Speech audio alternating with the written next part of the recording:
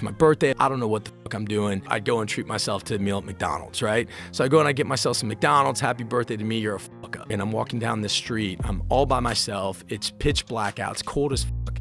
And Mercedes pulls up in front of me. And these two guys get out of the front seat and they reach into the back seat and they grab something out, and I see it's this woman where she's just like completely limp and just being dragged. They take her over to this building and they just start like opening her head up against the side of this building. I ran at this guy and I grabbed him. Man, what the fuck are you doing? What are you doing? He just pulled out a gun. He just put it like right to my forehead.